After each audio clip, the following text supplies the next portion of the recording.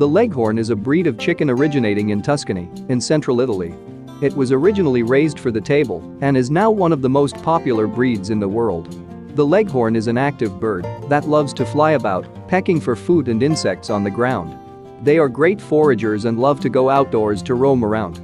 Leghorns are very loyal birds and will follow you around if you let them. They can also be quite loud when they want something from you. The breed was developed by crossbreeding stock from Italy with other local breeds to create a bird that would thrive in the hot Mediterranean climate. It comes in 3 color varieties: white, red.